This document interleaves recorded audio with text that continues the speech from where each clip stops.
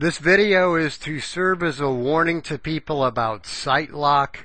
Completely stay away from them. They're a bunch of lying scams. I just got an email from them, support at SiteLock. My hosting provider is Fat Cow, and this email says, SiteLock, dear Evan Toder, blah, blah, blah. During a recent scan of this website here, malware was detected on your website, but don't worry, we're here to help. Call us.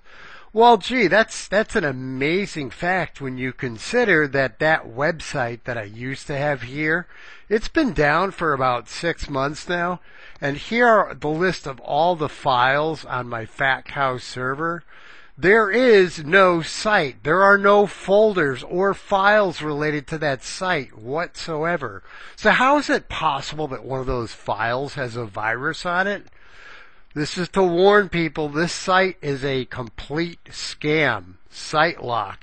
And this is the official SiteLock website. It's not a scam because it says right there, support at SiteLock.com, and it has their 800 phone number.